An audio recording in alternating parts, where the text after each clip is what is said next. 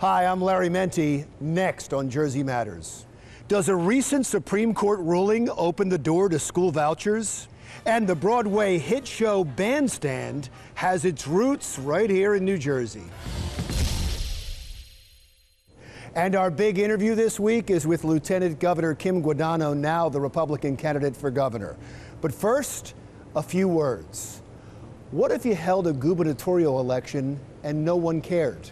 Maybe it's just the doldrums of summer and things are going to pick up in the fall, but it's eerily disturbing how few people care about the 2017 New Jersey gubernatorial race between Republican Kim Guadagno and Democrat Phil Murphy. Just a reminder, Election Day is November 7th. That's just 3 months away. So what's happening? Why the big election yawn? Maybe it's because right now people don't believe the race is that close.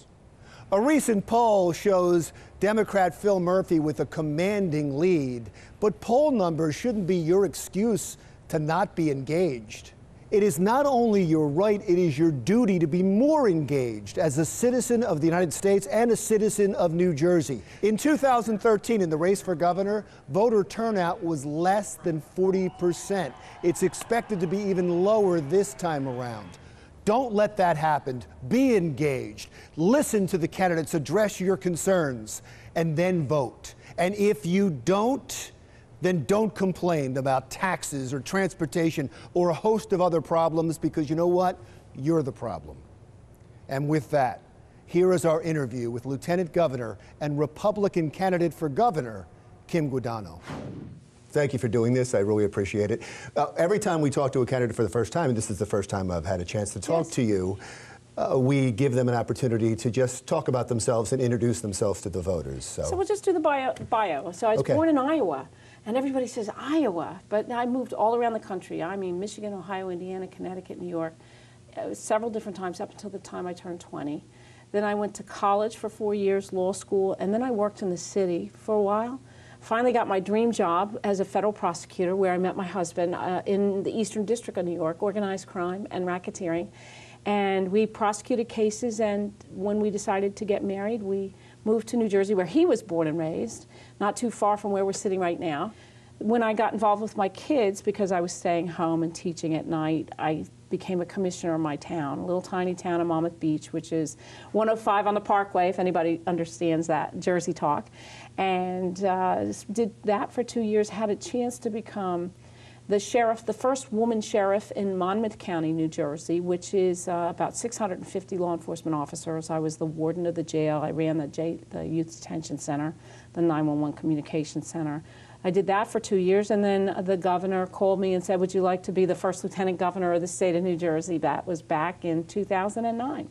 And the rest is history. And now here you are running for governor. Right. I want to go back to a speech you gave a couple of weeks ago, because I know you're not a supporter of Donald Trump, but you gave a speech that was very Trumpish, where you attacked the New Jersey media and accused them of fake news because they talked about polls showing you behind, and they talked about the RNC and the RGA, the Republican Governors Association, not making your race a priority. What was fake about that? Well, let's stop for 1 second and back up. First of all, you were in the room, and it was a long speech, and I made one comment about, I guess you could call that fake news, because there was a report that came out that RNC wasn't supporting us and RGA wasn't supporting us. And we were in a room with the co-chairman of the RNC.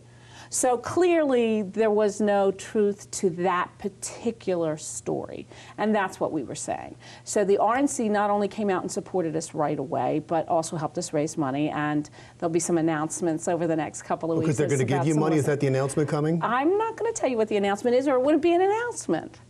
So, but they are supporting us, and yesterday you saw we have national support. Maggie's List came out, which is the Republican conservative women's group, like the Democrats have Emily's List.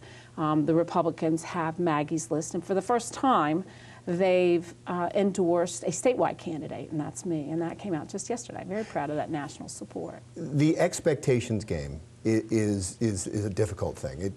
It becomes reality when people start to believe that you can't win.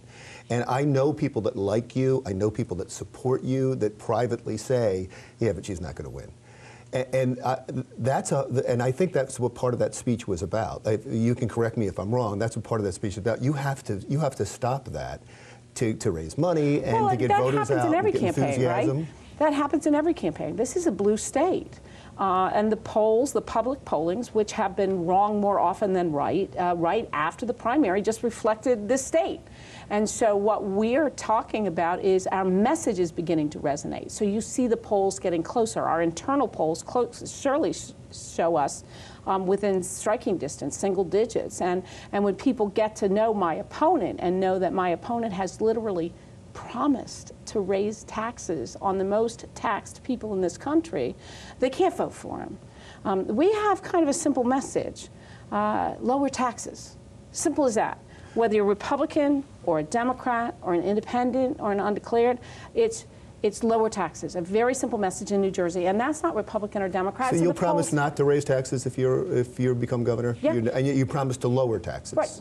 That's exactly if you it. become governor. That's it. And in fact, I took it one step further, because I've been in New Jersey. I know New Jerseyans well enough to know that they don't believe that. They've heard it too many times. I have promised not to run again if I don't lower property taxes in New Jersey, and that's the game changer. The issue here in this election is really clear. Do you want to see raised taxes? Vote for the other guy. Because I'm not going to raise taxes. We're going to help people who need the most help. We have property tax relief plans that you can go on Kim4NJ and look up if you want. And I've read it, and I've read it, and you've gotten credit for actually coming out with a plan. I mean, better a plan than none at all, which is what my opponent has. Yeah, and people have pointed that out in editorials. However, the criticism is that you can't pay for your plan. You know, the amusing thing about all of that is two things. First, you have to understand that the plan came from blue states. It came from Massachusetts and Illinois. We pulled a page out of the Democrat book, threw it down and said, I challenge you to adopt this plan to help the most vulnerable people in New Jersey, those senior citizens that have to leave because they can't afford their property taxes, those millennials who can't buy homes because property taxes continuously go up, or those families who are living paycheck to paycheck and literally sit down at dinner and say, do I pay my property tax bill tonight or do I lose my house? That's what I'm talking about, and that's what I believe is worth investing in. $1 billion is the estimated tax. What amuses me is my opponent has said he wants $75 billion of more investment, and no one challenges him about where he's going to get the money to do that. We all know that when he uses the word investment, he really means increased taxes.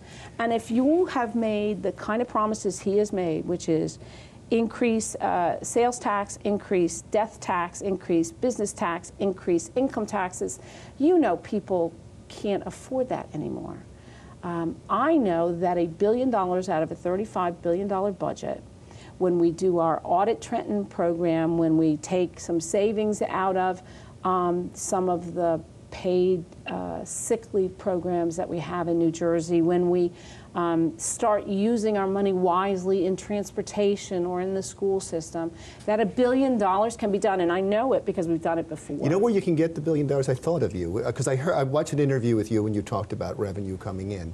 And now it looks like most legal analysts believe sports betting is going to be coming to New Jersey. That's $10 billion for the state of New Jersey, and that's all going to be taxed. And it's going to bring a whole lot of money in. Have you thought of that already, and where that money would be used best and most wisely? Well, let's not get ahead of ourselves. Just because the Supreme Court granted cert, I mean, I know they're going to hear argument on it. Everybody is certainly hopeful. The question is, how long will it take? And we're elected in January. The first piece of legislation I invite the legislature to adopt is my 5% plan. So you have to be able to pay for it then. And within 100 days, I have my lieutenant governor in charge of an audit to find the money to put into that property tax plan. Because the one thing we can't do is just move the beans around the table anymore. We have to actually find the savings. And I know we can. 30 years ago, Tom Kean did it as governor. And 2 other states have saved upwards in the last 4 years doing the same kind of efficiency audit, anywhere from $500 million in 1 year to $2 billion over 4 years. So it's not unrealistic at all. You talked about the role of lieutenant governor. I want to talk about your lieutenant governor, the lieutenant governor that you'll be running against, and also your role as lieutenant governor when Jersey Matters continues with Kim Guadagno. Lieutenant Governor Kim Guadagno right after this.